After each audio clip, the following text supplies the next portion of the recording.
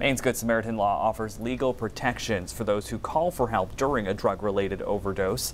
People protected by that law are defined as those who call for help, quote, in good faith, those who are giving medical aid, and those who are overdosing.